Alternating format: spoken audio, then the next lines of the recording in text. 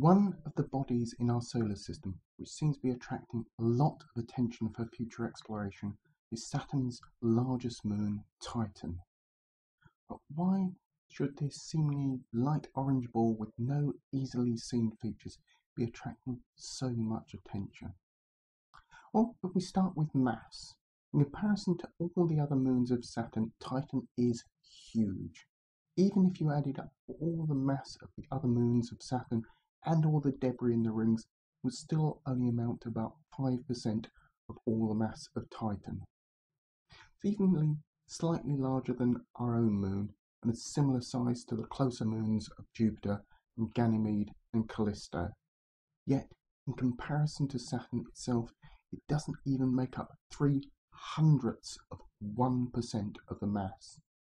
But unlike Saturn or other gas giants, Titan has a solid surface, if not quite the rocky surface we think of when we view our moon. This mass and it not being too big or too small is the first attractive part about Titan. If too small, it wouldn't be stable. But what about too big? Well, currently humans are limited by the size of craft and payload when getting to space. Our planet has enough mass to drag a rocket or other spacecraft back, unless we use nearly all of the mass of the rocket for fuel to reach what is known as the escape velocity, which on Earth is 11.2 kilometers per second, or thereabouts. Since Titan is significantly smaller and significantly less mass, the escape velocity is only about 2.65 kilometers per second. You need far less fuel so you can carry a bigger ship or a bigger payload into space. Of course, it often leads to the next question: where do you get the fuel from? Well, there are different types of fuel you can use for rockets, from kerosene or even aluminium. But one of the commonest forms is a combination of liquid hydrogen and liquid oxygen. And this is where some of the bizarre surface conditions of Titan come in. Because of where Titan is, the surface is very, very cold. About minus 170 degrees centigrade on a good day.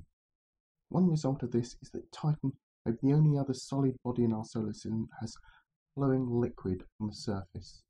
The liquid defined on the surface is normally methane.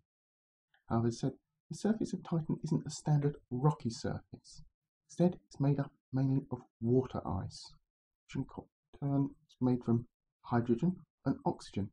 And potentially, you have a virtually unlimited supply of rocket fuel, if you can use it. Surface conditions of Titan will, of course, present a tremendous barrier to this. So, other than that potential launch pad, what else is interesting about Titan? Well, like Earth, it has an atmosphere which is mainly made up of nitrogen. It's the only known moon to have a significant atmosphere. It also has a warm, molten core. On Titan, this, however, is created by the gravitational pull from Saturn, which is practically squeezing the moon and causing it to heat up. Able to do this even though it's 1.2 million kilometers distant from Titan, because of Saturn's huge size. The result of this warm core are volcanoes, which are of course fed by molten rocks.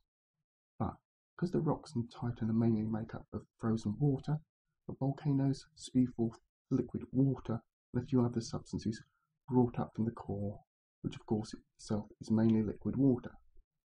Now, this liquid water at the heart of Titan brings up some rather intriguing possibilities. About 11% of Titan's mass may be made up of liquid water, just at the core, representing about 30 times the amount of water in all of Earth's oceans. When considering the chemistry, including the presence of methane and hydrocarbons on Titan, and the relatively stable environment of Titan's core, there is a possibility that some form of life, or even an entire ecosystem, unlike anything we've ever known before, may actually exist under Titan's rather bland exterior. All this combines to make Titan well worth exploring in the future.